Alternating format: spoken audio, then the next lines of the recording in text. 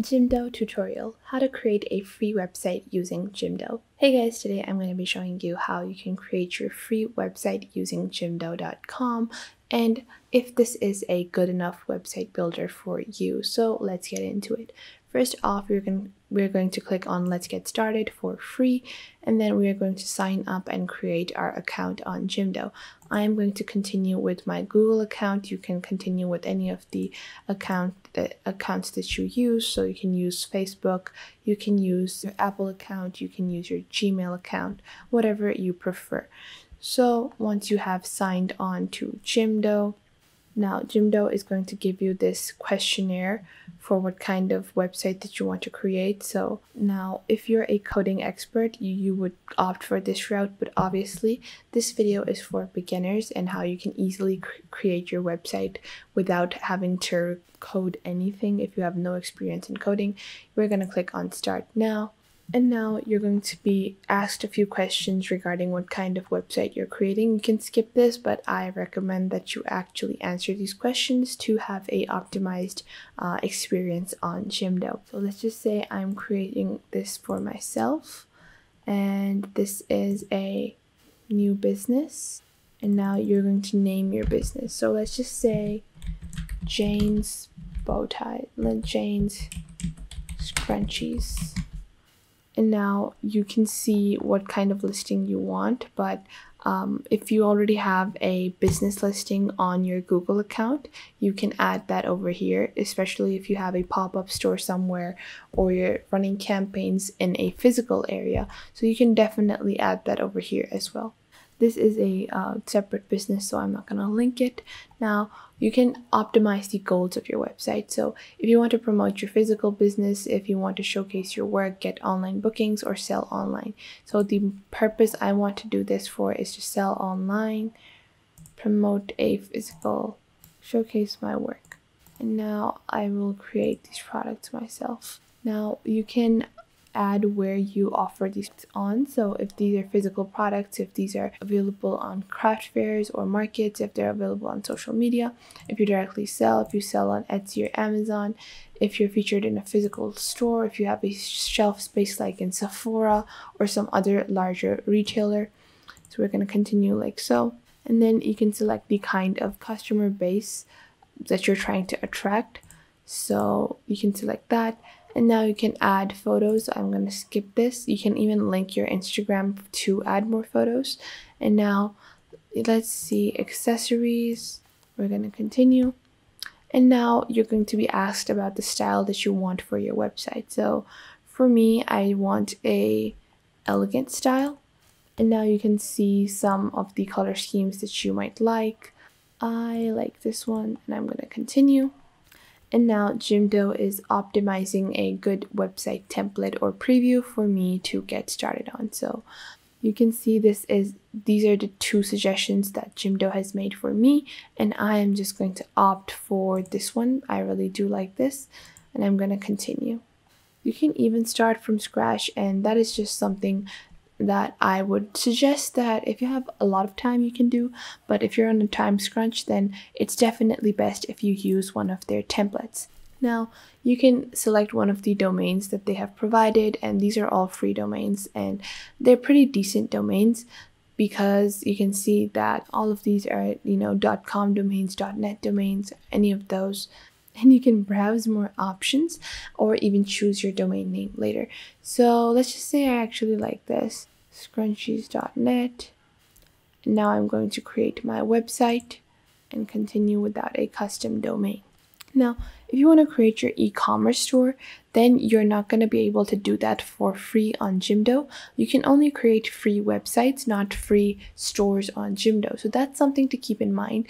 And it's best if you create your website on Jimdo and then link your Ecwid store or your Shopify store to Jimdo to sell your products. Now, my website is being built, so we're just going to wait until our template loads. Now, as you guys can see, this is what our website is looking like currently, and you can see it functions very much like any other website builder. So you have different sections within your website, And if you want to edit a section, you're going to click on it, and then you're going to have this white toolbox appear, and you can start editing that section. So if you want to change the general look of the text, you're just going to click the text and you can change that. You can also change the alignment of your text. So if you want it to be left aligned, if you want it to be right, or if you want it to be centered. So I prefer it actually to be left aligned. And you can also change the style. So if you want it to be a heading, a small heading, or just normal text, then you can add lists and also insert a link within your text. Now to move your headers or design your headers, you can see over here you have a show elements box over here, and then you have a block design. So if you click on block design, you can add the change the general design of the entire block. So if you change the layout of your block, it's going to apply to your entire block. So if you select this, your top tab or your top block is going to look like this, your top navigation bar. So I will make it like so, and you can see you can make it transparent or you can make it a solid color. I prefer it to be a solid color, and I'm gonna make it black. So depending on what I like most, I like this kind of design, and I'm gonna click on done. Once I have done that, I can click on show elements, and I can see a logo, primary button, and text. So I can also link any of my social medias, for example my Facebook, Twitter, Instagram, YouTube, WhatsApp, or LinkedIn over here as well. And you can add a logo for your website as well, and you can add your image and zoom it in or zoom it out. Now I don't have a image for this, but you can add that if you have it. If you want to delete something, you're just going to click on it, and then you're going to click on show elements, and we're going to select logo once more, deselect it, and then the logo icon has disappeared. Now if you want to add a block to your website, what you're going to do is, for example, just below your navigation bar, you want a thank you for visiting page. So what you're going to do is you're going to hover your mouse, and you're going to see this add block option, and whenever you see it, it's going to add the block right between those two sections. So at the top, you're going to click on add block.